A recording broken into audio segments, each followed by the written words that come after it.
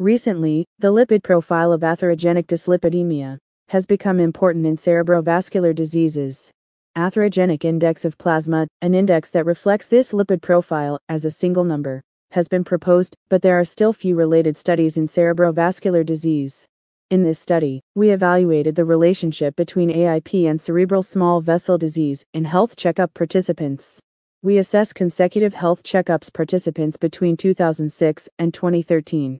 Cerebral small vessel disease was measured including the following three subtypes: white matter hyperintensity, lacunes, and cerebral microbleeds.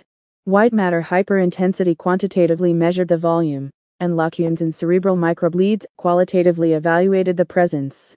AIP was calculated according to the following formula based on blood test results. A total of 3,170 participants were evaluated.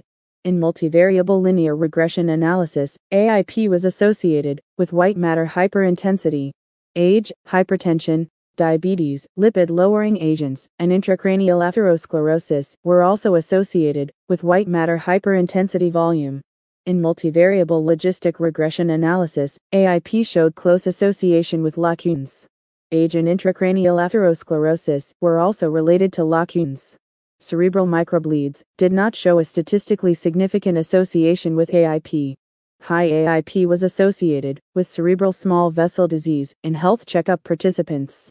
Since this close relationship was only seen in white matter hyperintensity and lacunes, these subtypes may have arisen from a more atherosclerosis-related pathology.